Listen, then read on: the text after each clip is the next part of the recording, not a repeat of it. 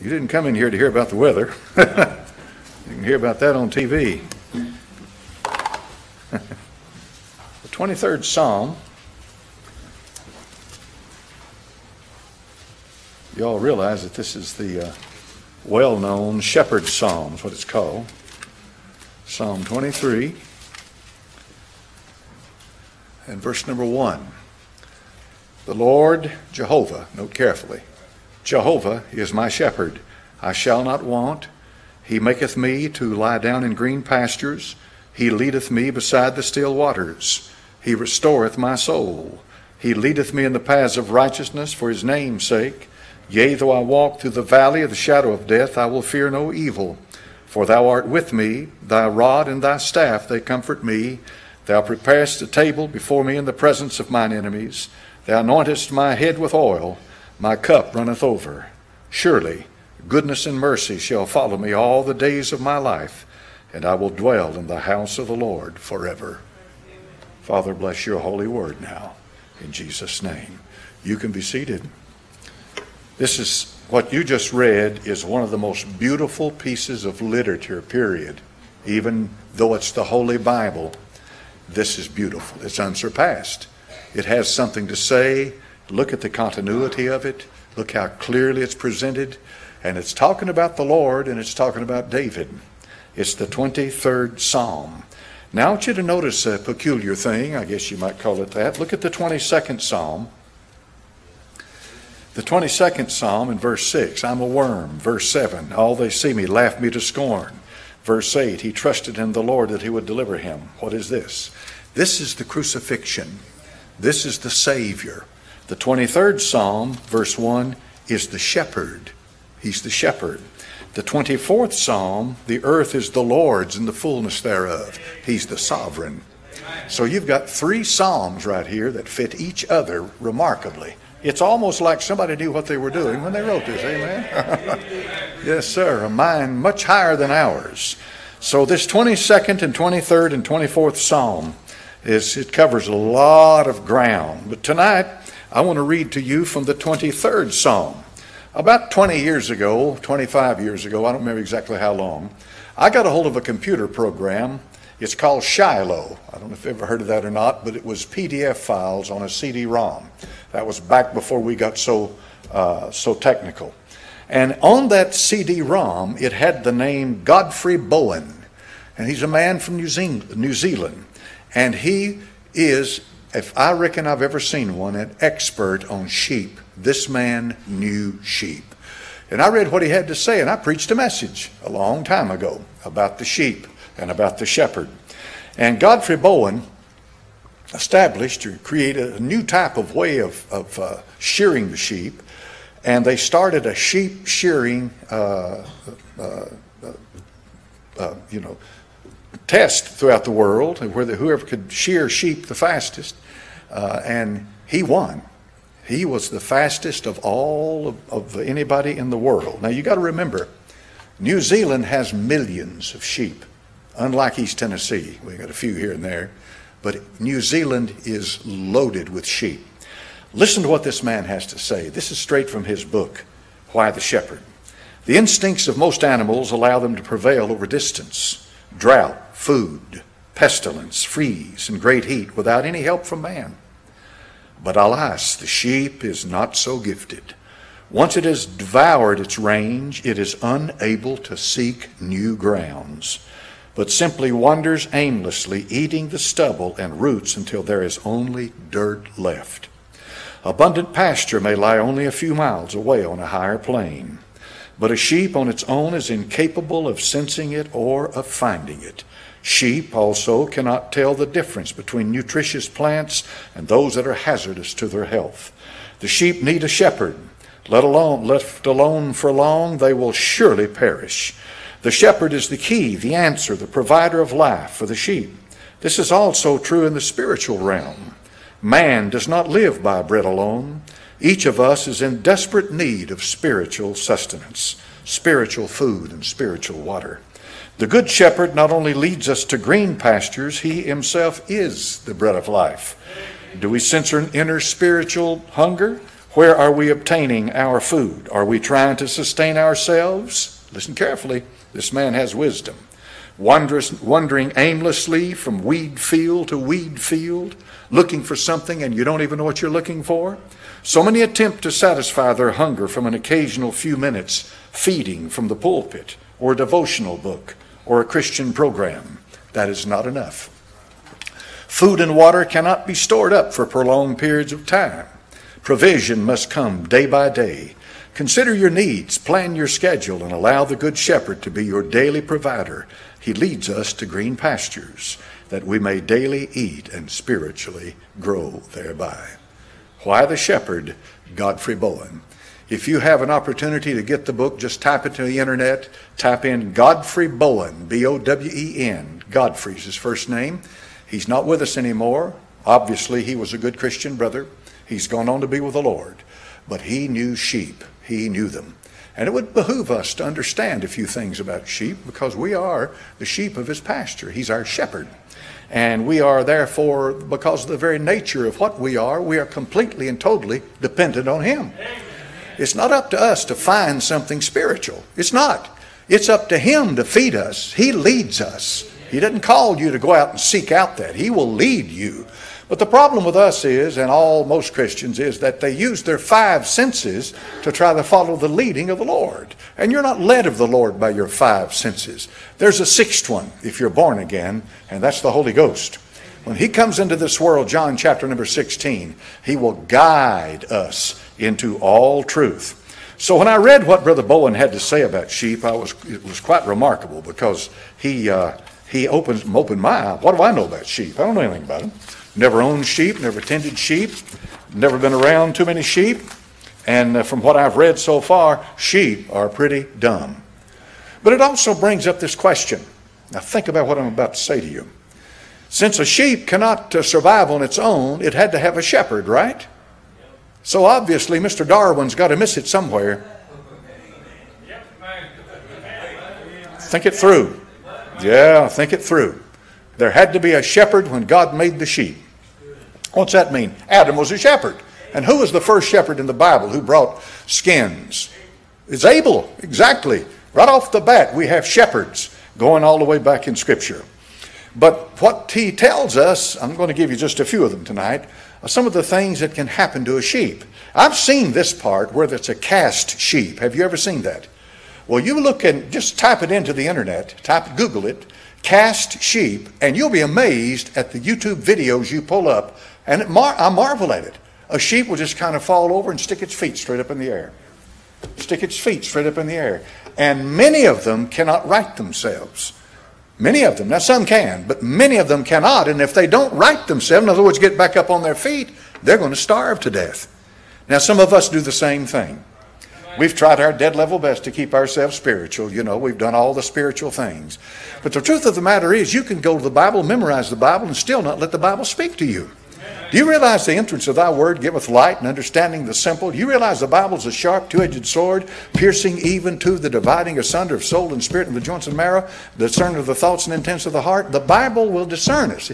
If we'll read it, what we're doing is taking life into ourselves. It's important. If you read the Bible, it makes no difference whether you understand all of it, or whether you're a pre or a post, or pre-trib, post-trib, whether you're a Baptist or a Methodist or a Presbyterian or whatever you are. If you believe the Bible, when you take the Bible into your system, you just receive something that's alive.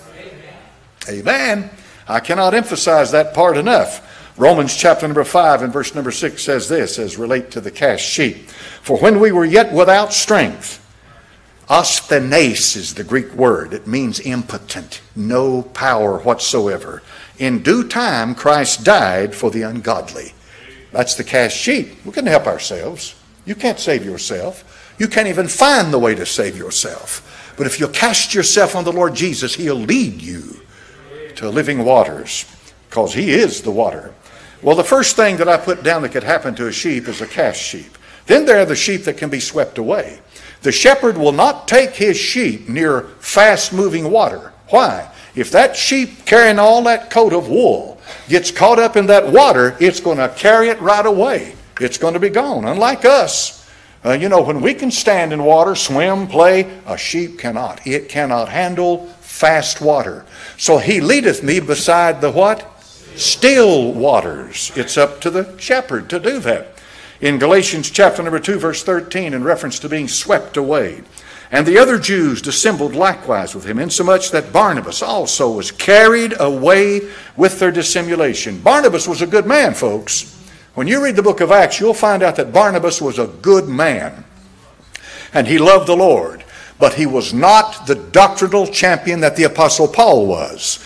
He was more concerned about fitting in with the brethren, not stirring the pot, not going against the flow. And because of that, he got swept up with false doctrine, dissimulation. In other words, Judaizers. He got sucked into it. The first time the Apostle Paul was confronted with Judaizers, do you know what he did? He rebuked them to their face and said, what you have tried to do is add to the finished work of the Lord Jesus Christ. I don't care how sincere you are and how wonderful you are in your church. There is no such thing of Christ plus something else. It is Christ plus nothing. He is absolutely and completely, totally able to save that which committed to him against this world. That's why he says he's able to save to the uttermost.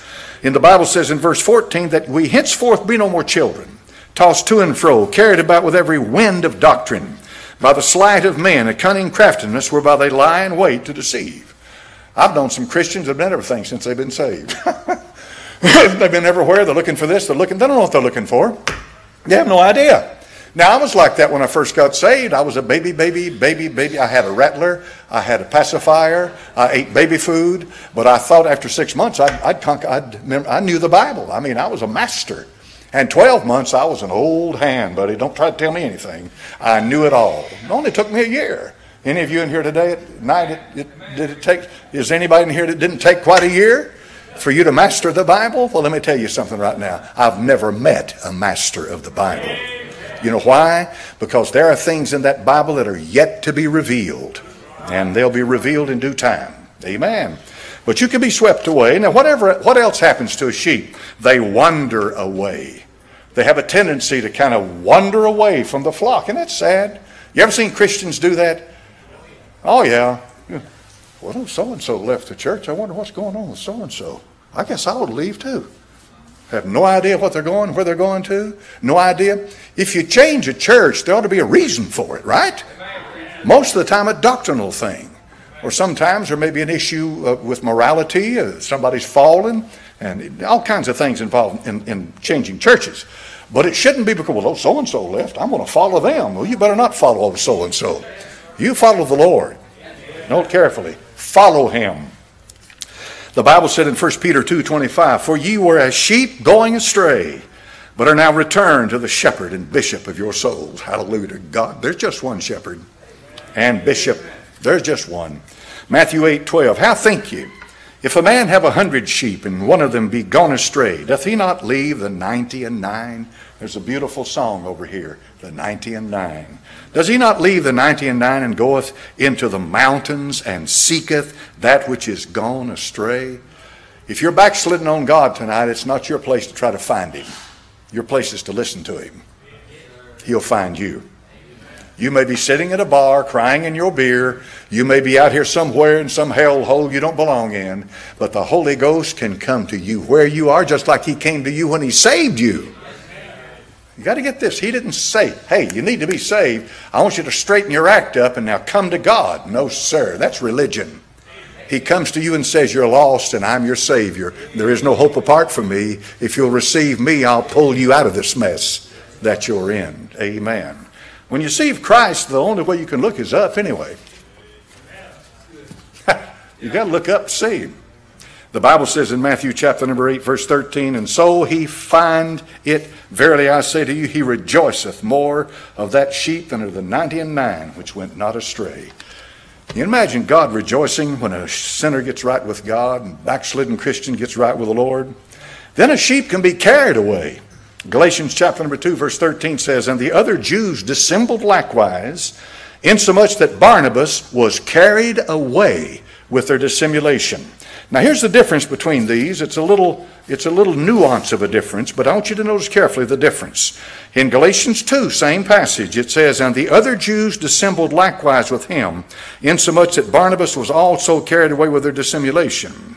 Now notice carefully in Galatians 2:13, carried away. "The other Jews dissembled likewise with him, insomuch that Barnabas was carried away with their dissimulation." What's the difference, preacher? In the first one, he followed the crowd. He followed the crowd. In the second one, could have been false doctrine, could have been a lot of different things, false brethren, and you follow a man. If you ever follow a man, he'll lead you wrong. He'll take you out and he'll drop you in the desert. He'll fail you. That includes me.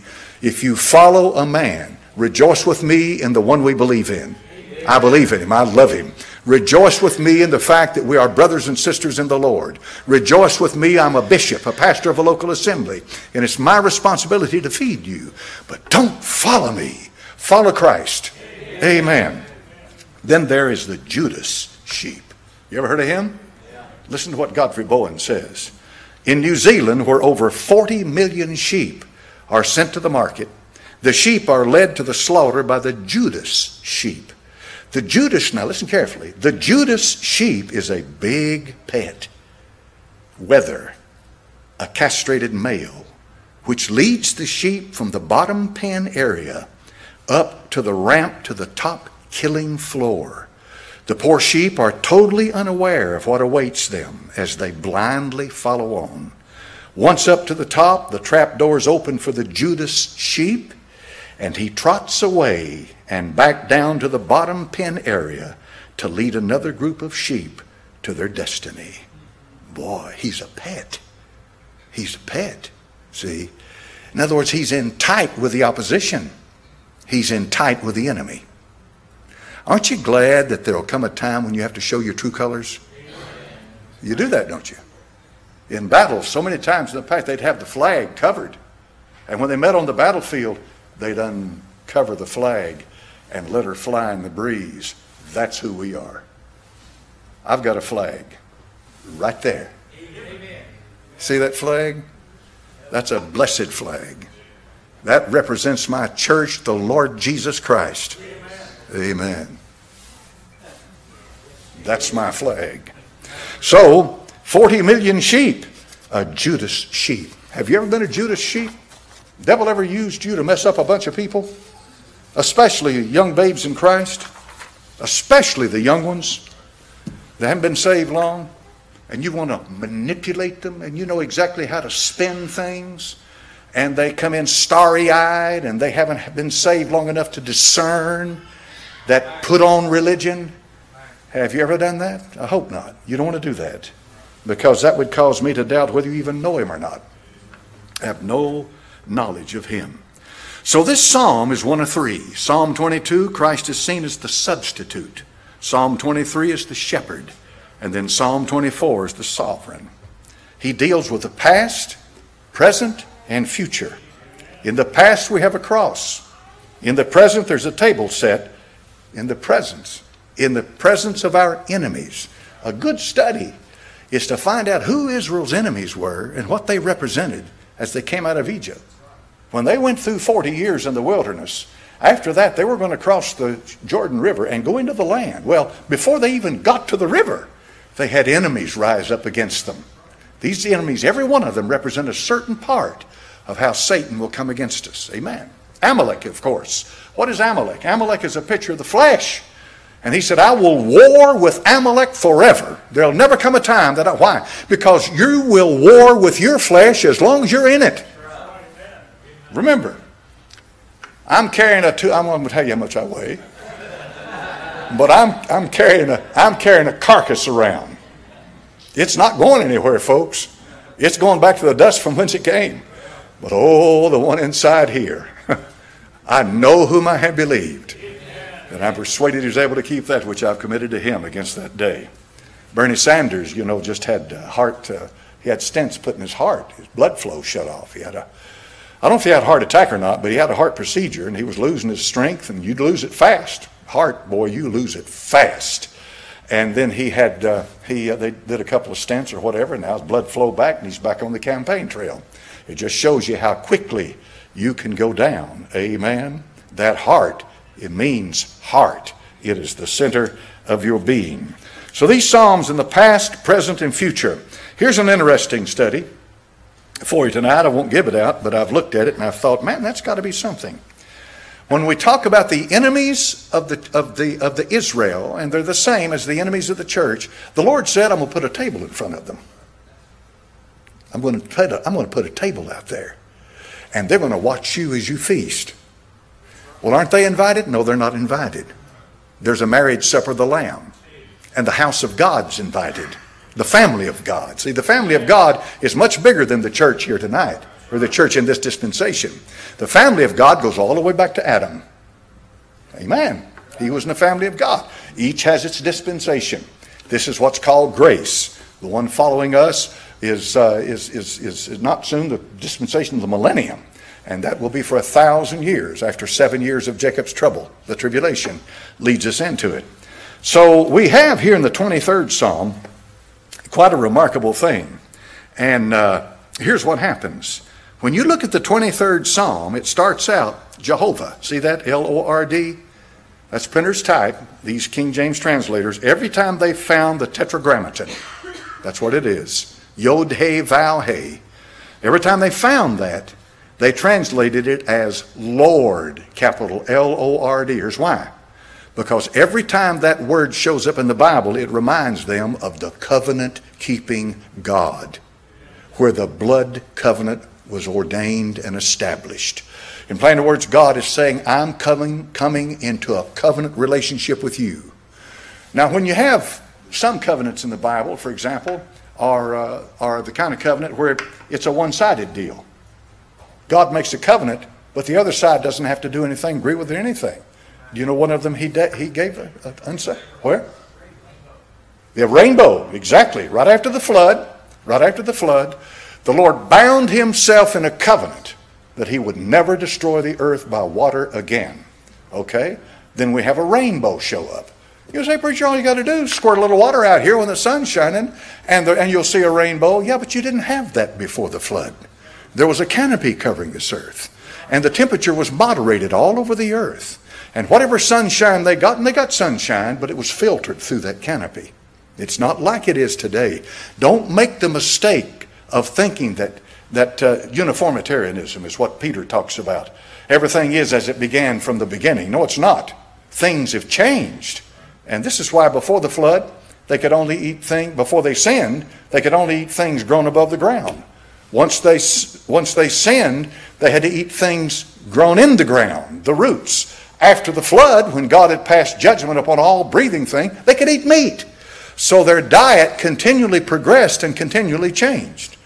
Somebody said, well, I'm on a diet and I can't eat meat. Well, that's all right. The Lord Jesus said, rise, Peter, slay and eat, over there in the book of Acts. I've never killed a cucumber. Never had one jump around. Just didn't do it. I just reached down and got a little cucumber or a carrot or lettuce or a tomato or any of the rest of that. But that meat on your plate came from a living thing. Yes, it did. Now, I know some folks that don't want to eat meat for various reasons. Fine, God bless you. But the Bible says in the last days there'll be doctrines of demons, and one of them is commanding to abstain from meat. Now, the Apostle Paul put it in context. He said, if a brother goes with you and you go downtown to the Agora and you see meat down there, they're selling the meat, but the meat has been offered to idols. See, they offer it to the idol, then they put it on sale. Now, they can't hang it long because they had no refrigeration. So you either got it then or you didn't get it. And so he said, if a brother is offended, Paul said, by seeing me eat that meat, he said, I will not eat meat. But the Apostle Paul made it clear. He said, I'd eat anything that doesn't eat me. He said that, yeah, he did. He said, that meat that's offered to an idol doesn't mean a thing to me. Because he said an idol is nothing. Remember this, this is important. The idol in itself is nothing, but it's the spirit attached to it. And let me tell you something about demons. You start talking about them and they come around. Singing to yourselves in songs and spiritual psalms, making melody in your heart to the Lord. All of these 150 psalms are 150 songs. Isn't that something? 150 songs in the Word of God. If you ever want to know what they sang over 3,000 years ago, just read the Psalms. Do you remember when they crossed over the Red Sea and they gathered on the bank on the other side? Do you remember when Pharaoh and his army went right into the Red Sea, went right down on the same land? And it was dry when Israel crossed it, but they got down there and their chariot turned to mud, and they got caught. And they died at the bottom of the Red Sea because the waters came in on them and engulfed them. You know what happened? Israel stood on the banks on the other side of the Jordan River, or Red Sea rather. They stood on the banks of the Red Sea and they sang a song. They did. They sang a song. Now I'm going to cover these few here with you tonight, and we'll move through them quickly. These are the Jehovistic. Lord is my shepherd. Jehovah is my shepherd. I shall not want. Well, notice carefully what we find in here. The Lord is my shepherd. He leadeth me. See that leadeth me in verse number 2? That is his banner. We march under a banner. He leads us. Now, how did he lead the children of Israel in the Old Testament? He led them by fire and by glory, smoke, a pillar of cloud, right? He sure did. He led them that way. Now, it's quite a thing when you think about the fact that smoke and that fire was only for Israel, and it wasn't for anybody else. And if somebody tried to cross it, they couldn't make it. In plainer words, the leading of the Lord Jesus Christ is to his people glory and sight and life. But to the unsaved world, it is a wall that they cannot cross. First place, they don't understand you. They never will understand you. I got this email. I want you to listen carefully to what this woman says. This is one of the most remarkable that I've ever had. She said, I have a testimony where when I was younger, I used to birth control as a way when I had my first abortion. Then after I used abortion as my way to get rid of my pregnancies. When I got to my 5th abortion, something miraculous happened. The process was they lay you down on the table, then they begin to prep me, first with the IV. Second, they lay me down and wait for the anesthetic to work. That day, the anesthetic didn't work. I was forced to lay awake and witness the entire process when all of a sudden, I heard a baby crying. As he, or the doctor, jabbed it in the back of its head. That did it.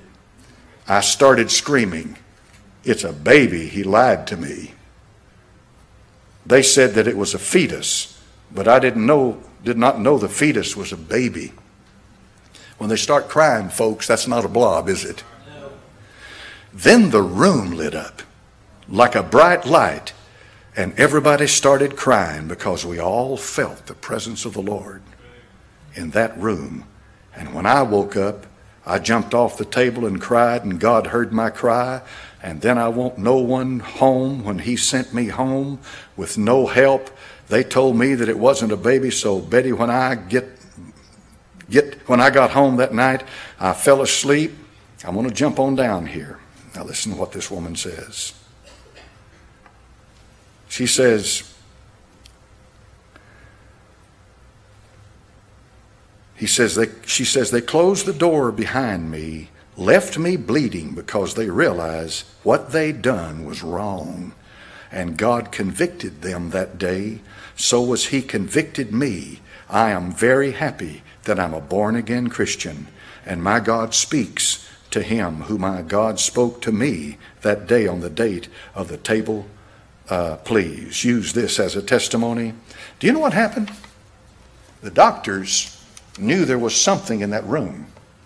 They knew there was something in there bigger than them. So what happened? Well, the girl got right with God. She was convicted that what she was doing was wrong. Abortion number 5. Wrong. This is a baby. This is a human being. So she got right with God. And she began to cry. And they stood around and they apparently, what she says, wept too. But you see, they told her to leave. They told her to go home, even though she was hemorrhaging.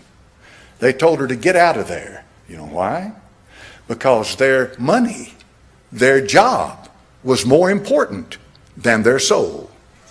On the wall of fire, she saw the side of the wall of fire that gave light and protection from the enemy. But that same wall of fire set the doctor and his crowd on the other side. And they had been separated from her. This is what happens. Once you're born again, you are separated. You're separate. You can work together, you can eat together, and you can do all kinds of things together, but you are not together. The only one that you can ever be together with after you're born again is another born again believer. That's why we have that in common, that we know the Lord Jesus. Jehovah Rapha. Now I want to read this for you. This is beautiful too. This is another one of those passages like the 23rd Psalm. That is Jehovah Nissi, the Lord is my banner, from Psalm 23. Listen to this from Numbers 10, verse 34. And the cloud of the Lord was upon them by day when they went out of the camp. And it came to pass when the ark set forward that Moses said, Rise up, Lord, and let thine enemies be scattered, and let them that hate thee flee before thee. And when it rested, he said, Return, O Lord, unto the many thousands of Israel. Isn't that beautiful? Yes. It's the God of Abraham, Isaac, and Israel, folks, in the midst of pagan darkness. One ray of light, and it was Israel. Jehovah Rapha, the Lord that healeth. He says in Psalm 23, verse 3, He restoreth my soul. That may be what you need. You may need your soul restored. I know you've prayed and I know you're trying, but only God can restore it. Do you know what we have? Do you know what kind of life we live as Christians? We don't live by sight. We don't live by hearing. We don't hear by smelling. We don't live by touch. What do we live by? We live by faith. We put faith in God's promise in His word that He'll never leave us.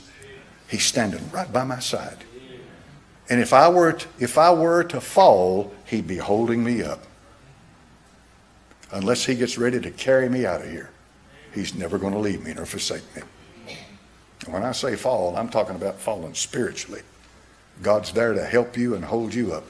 There's no temptation given you but such as common to man. God's faithful, will not suffer you to be tempted above that which you are able, and will with that temptation make a way of escape. It's not a sin to be tempted. The sin comes when you reach out and act upon that temptation.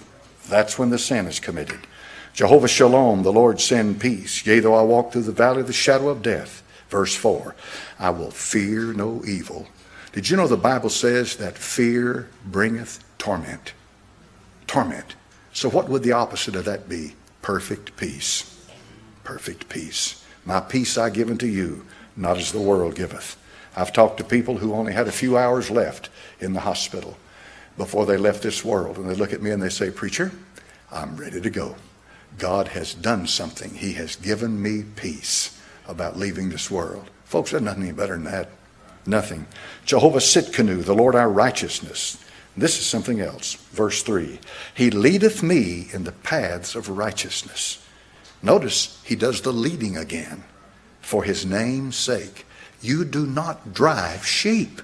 It won't work. You've got to go out in front of them and they will lead. They will follow the leader. Now, what does that mean? That means that every place that you ever put your foot, He's already been there. That's what that means. If you ever go through a trial or tribulation, He's going through that. He's leading you through it. In other words, He touches it before you do. He experiences it before you experience it. Yea, though I walk through the valley of the shadow of death. He has gone into death. He has felt the terror of death. He has felt the condemnation of the sin bearer in death. And then He arose from the dead on the third day. Right? And that's where He leads His dear children alone. Victor over death, hell, and the grave. The Lord said this in Matthew 6:13. Lead us not into temptation, but deliver us from evil. For thine is the kingdom, the power, and the glory forever. Amen. That's another beautiful thing, the Lord's Prayer. It is. It's beautiful. It's a beautiful thing. But note carefully, lead us not into temptation. Where do you want to go? Do you want the truth? You'll know the truth, and truth will make you free. Do you want the truth? Most religious people I've ever known in my life do not want the truth. They're satisfied in their comfortable religion. They get a comfortable religion. Jehovah Shammah, the Lord is there. Verse 4, yea, though I walk the valley of the shadow of death, I will fear no evil, for thou art with me. You'd be surprised at how many times the name of Jesus is inscribed on the walls of maximum security prisons. And you'd be surprised how many times the name of Jesus is inscribed on the walls of death row. You know why? Sometimes those people have to be broken down to where they're broken down before they are able to come to grips with God. So you believe in jailhouse conversions? Preacher, I sure do, just as much as church house conversions. An awful lot of people, all they got is church house conversion. You can be saved in the house, big house, and you can be saved outside of it. There's something about it that touches the heart of people. I was watching this Jerusalem news station a little while ago, I-24. They got a lot of good stuff on there. They showed a clip of a woman who was a violinist in an opera, and she was singing. Beautiful voice. But she was pushing a cart with all of her earthly possessions. She was homeless. This is Los Angeles, California. Homeless. And somebody talked to her and said, what happened to you? How did you become homeless? She said, somebody stole my violin. When they stole my violin, I wasn't able to make a living. Apparently she was living on the edge. She said, therefore, I wound up here without a home. Now, folks, all homeless people aren't bums. All kinds of reasons why people become homeless. You need to understand that. All kinds of reasons. A lot of those people out there on the street are victims. Victims. But here's what happened. They started raising money for this woman. They've raised over $70,000. Do you know why they're doing that? Do you know why they're raising? You know why people are giving money to her? You ought to hear her. You ought to see that. It's because by no choice of her own, she fell on hard times. And she worked hard to become what she was. And every one of us tonight, if we have the least bit of a character, will appreciate that in somebody. And if we see them knocked down, then we're going to say to ourselves, she doesn't deserve that. We're going to help her. There's a lot of people sleeping under the bridges that deserve to be sleeping under the bridges. But that woman didn't. And it opens the heart of people. That's the way it works. Do you want to live for God? Well, then God will pour out abundant grace upon you that you can't even contain. Or you just want to give him lip service. I'm going to close with these two statements. Blessed indeed are those who say the Lord is my shepherd. How many of you say that tonight? He's my shepherd. The ungodly man may call Jesus a shepherd, but he'll never call him his shepherd because he'll never appropriate him. I pray I gave you something tonight that'll be useful, because this is a real world we live in, and we never know from day to day where we're going to find ourselves. We never know. Somebody asked me the other day, they said, preacher, do you go to revival meetings at night? And I said, nope. I said, why? I only get out at night 2 times a week, Wednesday night and Sunday night. And I'm so tired right now. I'm just breathing. You see, I was tired before I ever got up. You see, I don't run the roads at night unless I absolutely have to. When you get to my age, and the age of some folks are in this house a little older than me, when the sun goes down, you're ready to go down. And when the sun comes up, you get up. I go to bed with the chickens and I get up with the chickens. If somebody said, I saw the preacher running the roads the other night, then you better think twice about it. If I'm out there running the roads at night, there's a reason for it. Amen. Just thought I'd let you have that little nugget and let you know. How many of you in here feel the same way? You get tired at night. Amen. You all know what I'm talking about. You get tired, and so you don't run at night. Father, in Jesus' name, bless your word and the good attentiveness of the people tonight. It was a very good spirit, Lord, and they received what I had to say. But it's not what I have to say, Lord. It's the witness of the Holy Spirit to the truth. That's what they received. They received the witness of the Holy Ghost to the truth. That is above everything, worth more than any of it. In Jesus' name I pray. Amen.